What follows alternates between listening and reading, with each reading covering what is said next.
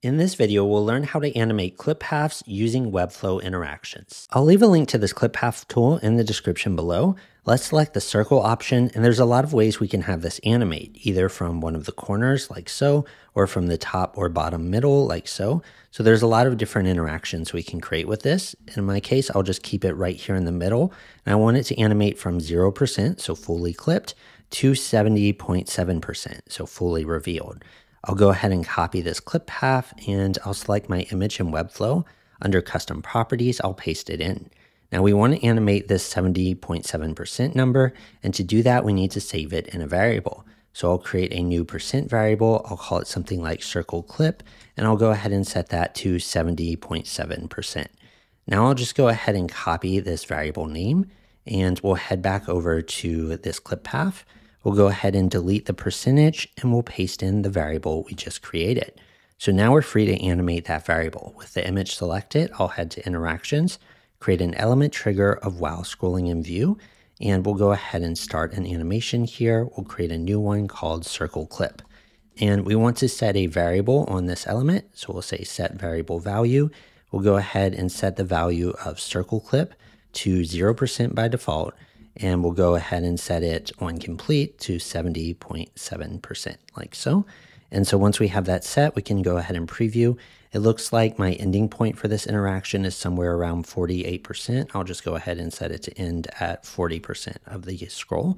And so if we go ahead and preview this, we should notice that this circle is going to reveal while we're scrolling in. Now we can also use an inset clip path. So here I'm insetting the top and bottoms by 40%, the left and right by 10%. So we have that 10% on each side.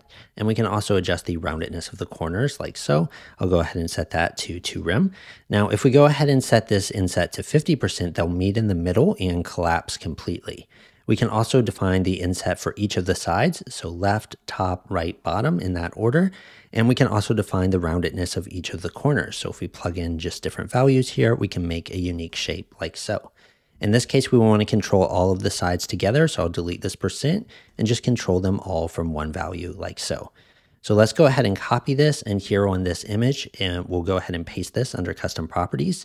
Notice how it doesn't make a perfect square, and that's because the ratio of the original image wasn't a square.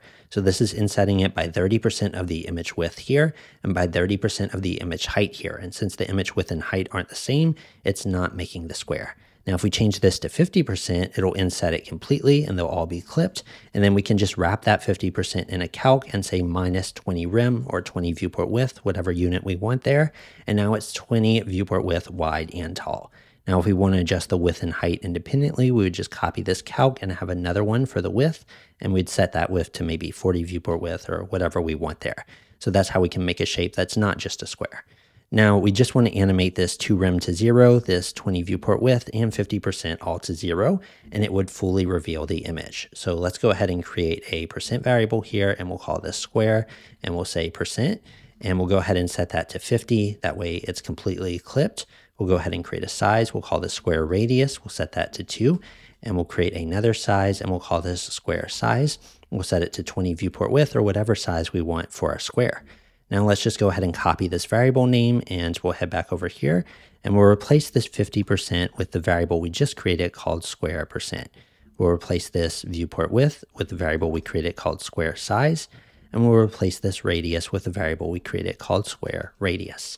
So now we can animate this either on scroll, hover, or load. In this case, I'll do load here, and we'll go ahead and create an interaction here called load. And if we go ahead and set this, we'll go ahead and set a variable value.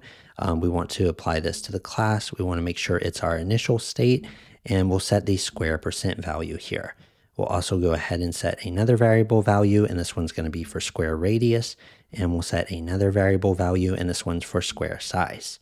Now, once we have those set, we can just go ahead and duplicate these, and we can set any duration we want here. I'll do 2.5. We can do any ease we want. I'll do in out sign. And we can just set these to how we want them to animate. So the size will animate from 20 to 0. The percent inset will animate from 50 to 0, so it's fully revealed.